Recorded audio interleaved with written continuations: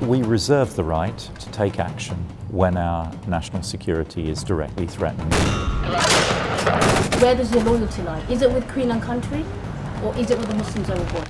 Going to fight for a terrorist organisation is a criminal act. It's a one-way ticket. If you go, you can't simply change your mind and come back.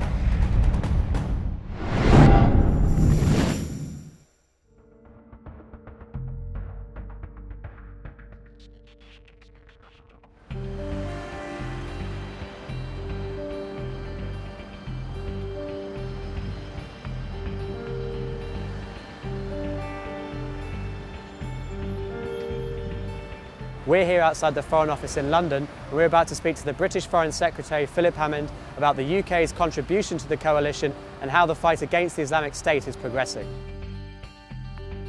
Hi, Foreign Secretary. How's it going? How are you? And you? Recently, the Islamic State has been able to seize Palmyra in Syria and Ramadi in Iraq. Clearly, Islamic State is able to expand still. It almost looks as if you're standing by as the map of the Middle East is being redrawn. Is it time to maybe rethink the strategy that the coalition is currently implementing? I reject the idea that ISIL is expanding. Ramadi has been fought over for the last 12 months. ISIL were in the city already, but in terms of territory gained, it's a very small additional amount of territory, and it's not strategically important. Much more significant is the fall of Tikrit to Iraqi government forces earlier on this year. Strategically, ISIL's advance has been stopped, that is clear. Recently, Sir Richard Dannett, former head of the Armed Forces, called for a review on the government's position on boots on the ground policy. Do you think it's an option we should really actually now consider if we want to deal with ISIS in a fast manner?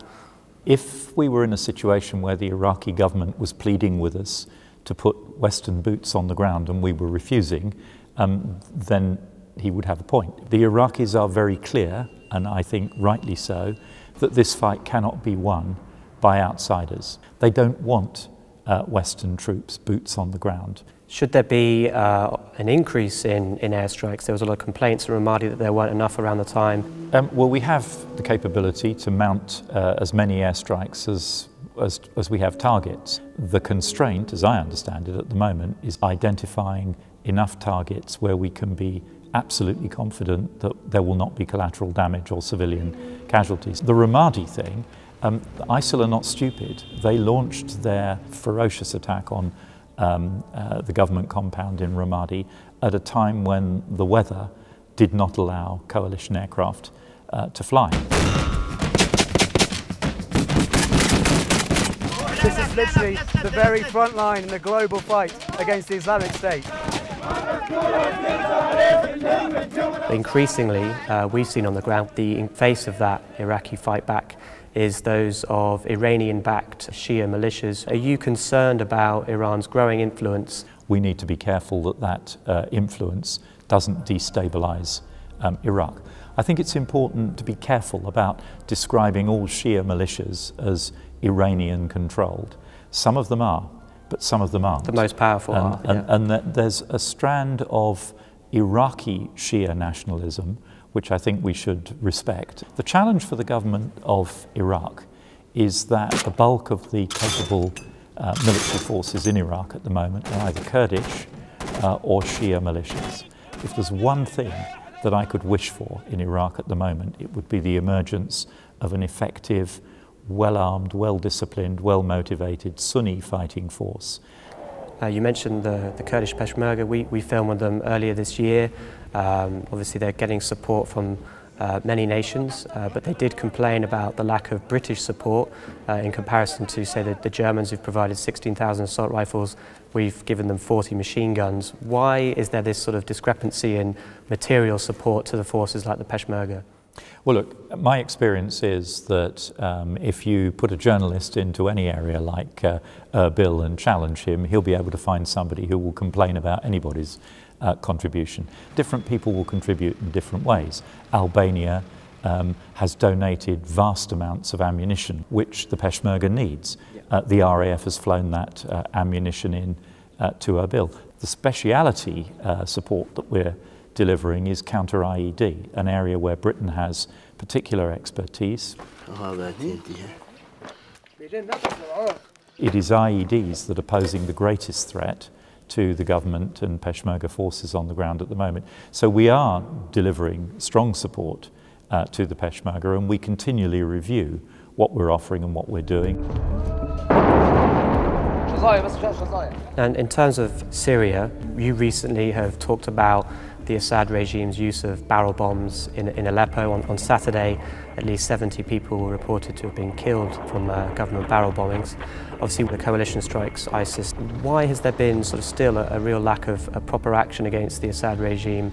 The Assad regime's capabilities are being degraded, but unfortunately, the moderate armed opposition that we have backed is not making the progress that we need it to make. More extreme groups are often in the lead when success is scored against the regime. We're the second largest deliverer of airstrikes in Iraq.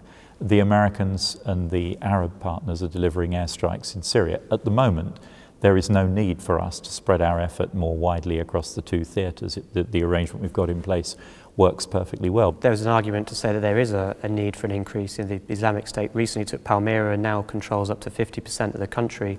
Surely that should sort of... Yeah, but the problem is that airstrike cannot resolve all of these challenges. And Palmyra is a good example because of the presence of civilians, because of the way ISIL operates, because of the risk to cultural heritage. There would have been a really significant limit to what could be done through airstrike. ان شاء الله بدنا نحرر اللاذقيه باذن الله وجايين على الساحل يعني مش ما يفكر النظام يعني اني راح يرتاح او يفكر اني بدي اسوي مشروع الدوله العلويه باذن الله بدنا ندير وياه كلياتنا.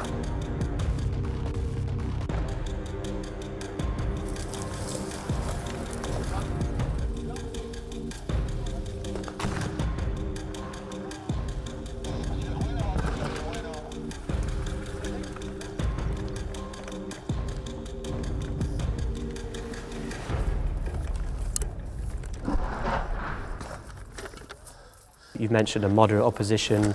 A lot of those sort of older moderate groups have now been swallowed by this new coalition, Jaish al-Fatah, the Army of Conquest. There's now a chance that they could turn their attention towards the sort of Alawite enclave of Latakia.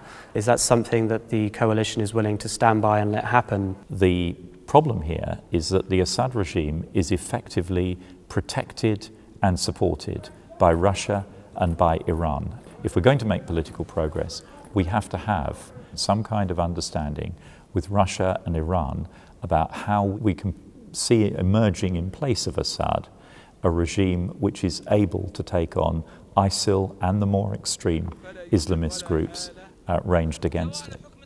Has there been discussions about possibly targeting the Islamic State in places like Libya? So long as there is a standoff between the two opposing claimants on power in Libya, it's difficult for the outside world to intervene. Our position at the moment is to focus on building that national unity government. But if that threat became apparent, would you look beyond sort of the request from a unity government and just sort of take action? Well, of course, we reserve the right, as do all sovereign nations, to take action unilaterally or with partners when our national security is directly threatened or the lives of our citizens are put at risk. The Islamic State as an ideal has been very popular worldwide and arguably here in the UK. What is being done by the current government to sort of check that influence? It's important that we expose to people who might be vulnerable to recruitment the gap between the glamorized image presented in the glossy messaging and the brutal reality on the ground, which so many British recruits have discovered to their cost once they've got there.